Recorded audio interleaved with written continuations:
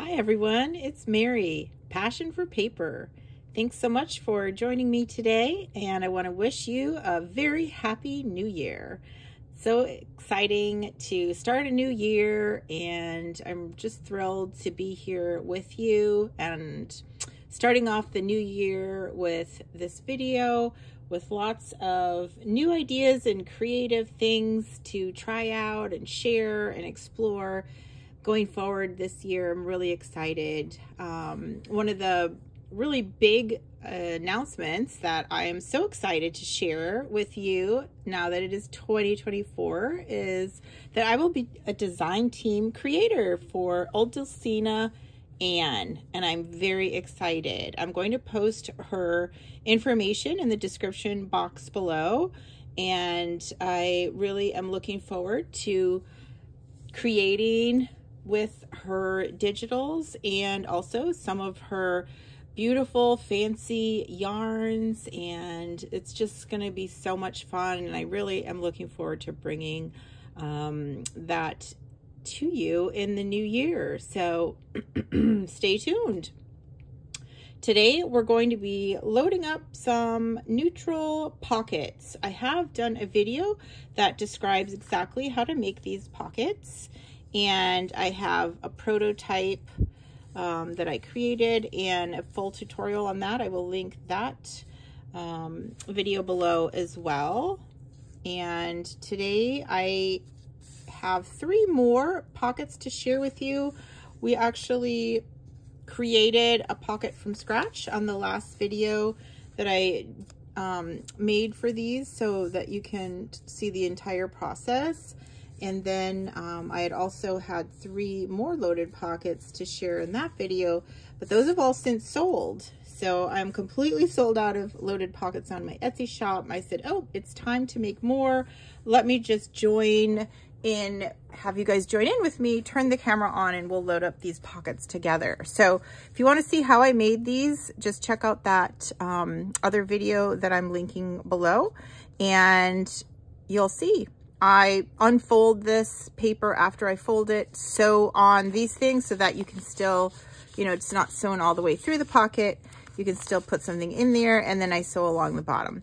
But here are 3 lovely pockets that I thought it would be fun to just load up. So I have an assortment of different coffee dyed things. I do love to coffee dye, and I always have something sitting in a coffee tea dyed bath. I tend to mix coffee and tea together. Sometimes I do just tea, sometimes I do just coffee, and a lot of the times I mix them because I really enjoy getting a variety of colors. And you can see that they get some really awesome markings on them too. I love doing a grungy look, and so a lot of these have that. Here's a more grungy. So some are more grungy, some are less grungy. These are vintage Rolodex cards that I purchased at a thrift shop and just coffee dyed them. And a lot of different levels of grunge on these. Some are much grungier than others. This is a lighter one here. So I thought we'd put a couple of these in. And then this is something really fun that I just did recently. I saw an Instagram reel, and I'm trying to think of her name. She did Francesca. She did the scrap challenge, which was really fun. So I was watching a reel of hers, and she said, oh, you know, if you don't have the embossing plates, you can emboss just with an embossing folder. And she actually just put it in the folder, sprayed it with water, and rolled a glass jar over it. And I said, well, I have a big heavy rolling pin. Let me try that. So that's what I did. I just put some coffee dyed paper into an embossing folder. And this is a beautiful pattern. I forget what this is called. But I sprayed it with water, closed it up, rolled it with my rolling pin, and just let it air dry. So I'm going to be, you know, using those for things. I have another one here. I did just this little Paris label, and then I inked around the edge. So I love that. These tags are some more tags that this one I have stamped with my Eiffel Tower stamp. And these are, again, just put into coffee tea-dyed baths. And some are more grungy than others. This one I actually did some slow stitching here on the side and put a little pattern paper on there. So these obviously need to be decorated more, unless I decide to just sell them kind of as is and let the new owner decorate them. I have these cute little words. These I do sell in my shop just on a long sheet of paper. I have hand torn them and inked around the edges. These I sell in my Etsy shop, and I will link that below. I believe I have one or two of these left. These are vintage library periodical cards where you log in the periodical month by month. And these are some beautiful index cards that I have coffee dyed using a stencil and then spraying it with more coffee dye to get that two-tone look. And these are just regular index cards. You can kind of see the lines on a few of them. Some of them, they've been washed away. So we can use some of those. And then let's go ahead and get started. There's, I'm just gonna pick one and get going with it. I'm gonna do this dream one first. So we'll move these off to the side. So in a loaded packet, I do like to put one of these time cards because they're so heavy and thick. They're a really nice, sturdy time card. These are vintage. I found these at a thrift shop. And so unfortunately I only have one pack. So when those are gone, until I can find some new ones. I did find something else recently that was kind of fun. These are video log cards. They're not nearly as thick as the time cards, but they are, you know, a lightweight cardstock, and I did coffee dye them. So I thought that would be fun, you know, cassette videos when people would make little libraries for these. And obviously those aren't really being used much anymore. So that's kind of a fun vintage item we can put in the back. And then I just figured I would put one of these lovely scrappy notepads. Oh, these are Christmas. I didn't realize I still had two of these left. Awesome. Not going to put those in these loaded pockets because I do have two Christmas themed ones left. So I will put those in there. So this one is looking pretty fun. This is a scrappy notepad, and I have some vintage lace, coffee dyed cheesecloth, and a bit of coffee dyed paper. We have some vintage French book page, lovely stamp. I love this paper. This has got the it's the same pattern as this is. I do these as well, and I'm not sure if I have them in my shop right now. Every so often I get a batch to sell, and then they are sold out, and it takes me a while to make another batch. But this is the one that I coffee dye with the tablecloth, the plastic tablecloth on it. And so I like, sometimes they rip, and so I have to just have pieces. So I put the pieces in the scrappy notepads. Love this little stamp, Paris. I think that means city, maybe. Not 100% sure. This is an old vintage book page piece. And then some more coffee dyed paper. And this has the lovely Eiffel Tower stamp on it.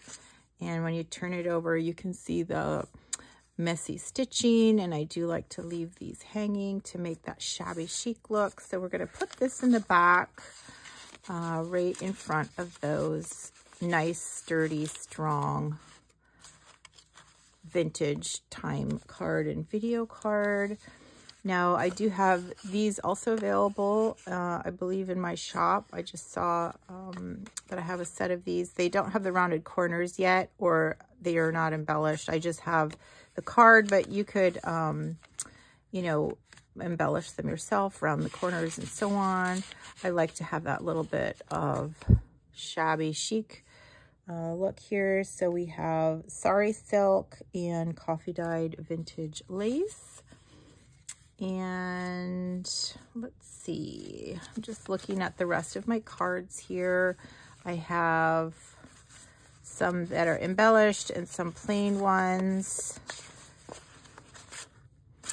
Okay, I think I will take, ooh, these are really fun too. I just wanted to get these out and start using them more. I love these vintage bingo cards from Milton Bradley. So excited when I found these. These are very sturdy. So I think I'll put that in one that doesn't have the time card, because I do like to have that one really sturdy item in there. I'm gonna stick a tag in here. This is just kind of like a unadorned tag. And then I'm kind of being mindful of what colors I want to put in there. This is one of those vintage library periodical cards. And then maybe one of these would be nice. Let's see if I can get that in the front. And just kind of move everything around a little to get it to look its best. And I'm really liking that. So here we go. One loaded pocket with quite a bit of lovely ephemera in there. Dream. So I'll be setting that aside and taking the photos and listing that in my shop as soon as I can. Where did I put the next one? So here's our next pocket, Paris. Love this. And some more just extra threads for texture and vintage coffee dyed lace, little French book page, authentic book page, and some trim. So this actually has a lovely pattern on the back from one of my coffee dyed stenciled pieces. And again, sewing across the bottom. So for this one, let's do a bingo card. This is really nice, sturdy, strong. That's really going to give it the structure in the back of the floating pocket. Then I think I want to do, oh, I think actually before I get the smaller cards, I'm going to look for a larger card. I think this would be a nice place to put one of these, since it's kind of similar pattern. And we have some complementary patterns there, so we kind of put that. Oh, I like that number 7. It's a great number. And then this is a journaling card that I made with a little bit of sari silk and coffee dyed lace sewn across the top, that messy stitching and a little bit shabby chic look there. And I'm going to separate that out. Ooh, love that grunginess. So yeah, see, renewal date, expires, bind, has all of these great things on there regarding library materials. So they don't use those anymore. So I got those for free, actually. Library was giving them away. They were in the free pile, so that was fun. So let's see.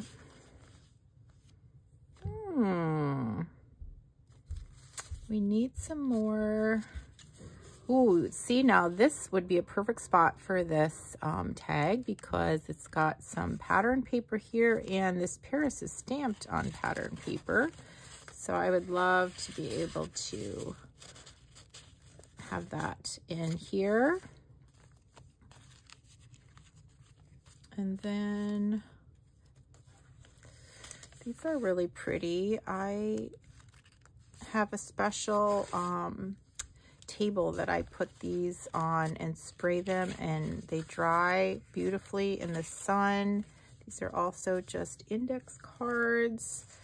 I really like the colors on here. I think this one looks nice. One more in here. I think this is going to be more of a background piece, not a featured piece. So I'm going to put that behind a couple of the other items. I don't want to lose the 7. I love that. Okay. So I hope everyone's enjoying the new year. I went back to work today. It's only January 2nd, so that's always a challenging thing after being away and having some vacation days off. I really had a wonderful holiday, such a lovely time with the family and doing all of our fun Christmas traditions and activities. So really enjoyed that. I was just seeing if I could get one more of these lovely cards in here. Let's see. I feel like maybe we need an adorned one or an embellished one. Let's see if I could see how that looks. I also might use something a little smaller. These are cute. So these I made just in old, they're not playing cards, they're cards from a game, and I didn't want to play the game anymore. And I said, well, there's a whole stack of cards there. Let me use them in my journals. So I just kind of collaged a bunch of book pages on them. And they're nice and sturdy because they have that card in between all of the collage pieces. So I'm really liking this. I think if we put a little something in here, I have these delightful little things here. I tied them onto this beautiful piece of driftwood that I got from my niece this summer when I went to visit in Minnesota. And let's see what I might want to put on here. Kind of like this one and or this one. I think this one looks a little better. I'm just going to pull that out and pop it through this because it just needs more. It needs a little something more here. So let me try poking this through, or I could do the bow. Let's see which one looks better. Just tie this around here. And that way we have a little bit more interest going on here. Not super happy with that. I'm gonna try it one more way, and now my little thing is getting real shabbied up. That's okay. That's one of the things I love about shabby chic. Okay, I think I'm gonna really enjoy seeing this tied. Now it's probably gonna be too small for a bow, but let's give it a whirl. If we did something like that, maybe I could put it on this side. Ooh, that's cute. We don't even need it in a bow. Just gonna gently place that back in there and let that kind of hang down and tuck that one in. Ooh, that looks nice. Okay, happy with that. And then I think we just need one more thing. This is just a little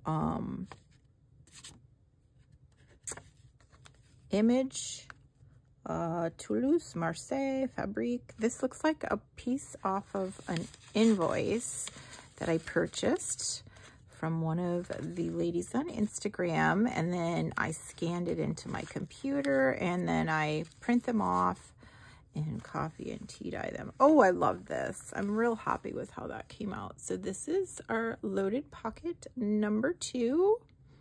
That will also be going in my Etsy shop. And let's do our last one. So here we go. Flow. I like to get into flow. I think that's so fun, and I think that's something that is just so valuable when you get working and you just lose track of time and everything, and you just really get into flow. It's a wonderful stress relief to get to that state. So I'm going to go ahead and put in one of these coffee dyed time cards. I'll try the side with a little more color maybe. Pop that in the back. I like it because it's thick and it gives it a nice backing. Then I think we need one of these. Ooh, that's really pretty. I love the design on here. I'm going to go with that one.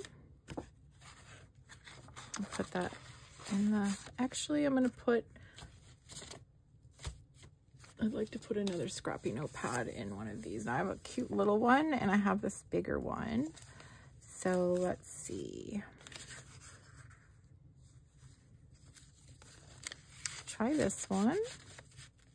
Oh, Madame Bovary. I love that French book, and it's all the little French words there, page 446. Okay, that looks nice. And see if we can fit something here in front of that. And then, oh my gosh, I forgot all about these. I love these little Rolodex cards. These are vintage, coffee dyed. I'm going to have to pop one of these in each of these because I think they're so fun. And just gives it a nice little extra bit of layering. A little bit of extra flair. So there's one here. And I don't want to cover up all that beautiful stuff, but I could just let it peek out the top. There we go. And we'll pop one in here. I think I have a lighter color one that would look nice right in the front. And then these are beautiful swirl patterns. Put one of these in here.